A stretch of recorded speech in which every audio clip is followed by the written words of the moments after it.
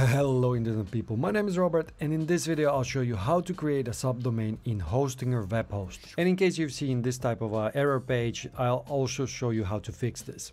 If you don't have a web host yet, then click on the video banner here at the top right, and I'll show you how to set it up in about 10 minutes with my recommended web host. So once you've logged into Hostinger, we can create a subdomain once we have already the main domain connected to Hostinger.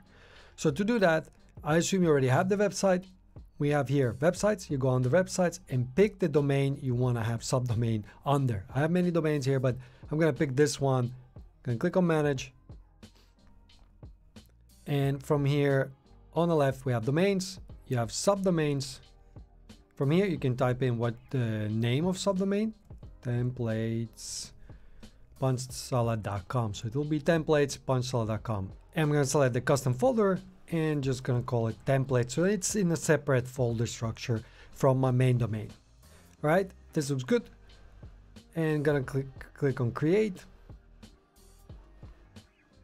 There you go, it created. Now I have this subdomain. Right now it doesn't show anything because we haven't installed anything on it. We can give it a go and just go here and see what's on it right now, but you see it just can't be reached. So what you can do here is just come here, websites, auto installer. From here, we're going to install WordPress on this new domain, subdomain, and give the names. I'm going to just call it templates. Here, my admin email, tutorials, and then the password. And this is really important. Don't skip this step.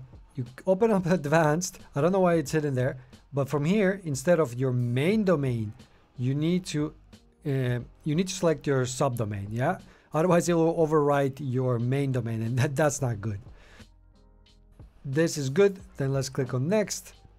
From here, I'm just gonna keep the settings to the recommended ones and click on install. By the way, if creating a website is not really your thing and you want a professional to do it for you, then check out my website services. The link will be in the video description. Okay, now what we need to do is check if it works. So I'm gonna go to the website, to the subdomain I just created. And you can see it doesn't work. So this is happening to me because I didn't buy my domain name from Hostinger, and my domain name servers are not directly pointing to Hostinger either. This sounds super complicated, but basically you need to go where you bought your domain name and then go to the DNS settings and check if they are pointing to Hostinger. My domain name is with Cloudflare, and basically the domain name is pointing to Cloudflare, and Cloudflare doesn't know that there's this subdomain, so we need to adjust that. So I'm gonna go to Cloudflare, and in your case it could be something else. You know, it could be another domain registrar or this kind of a service. So I'm inside my Cloudflare. I only have one website here, so I just click on it, and now from here I need to go to DNS. And now what we need to do is create a new A record for the subdomain. I already have here the A record for my main domain. So let's create add record, A record. And in this case, we need this IP address of our server. So if you don't know how to get that, you just come here, click on hosting, plan details. And here you have this website IP address. This is what we need. I'm gonna copy it, come back to Cloudflare, place it in here like this. Oops, sorry, place it here as IP, and then I'm gonna type in here templates.punch. So I'm gonna just type in my subdomain, and I'm gonna disable the proxy status and keep the TTL as auto and just save this. There you go. I have a new record here, templates. And now if I refresh this page, within a few minutes, it should start working.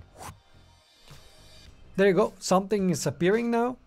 It's not what I wanted. I would expect a bit more, but at least now it's not giving an error. So one more thing we need to do, because we have here not secure. So what we come here,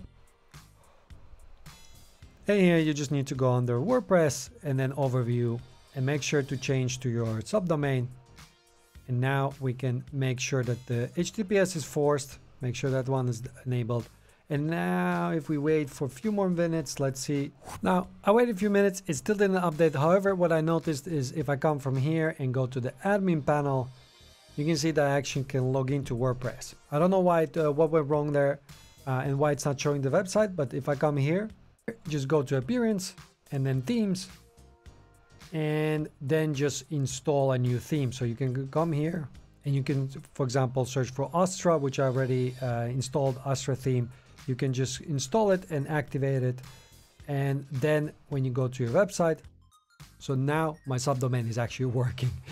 It was a bit troublesome for some reason, but it works. Now you know how to create a subdomain, but creating a website from scratch takes a lot of time. That's why you should watch this video next, where I'll show you how to install a website template in just 10 minutes.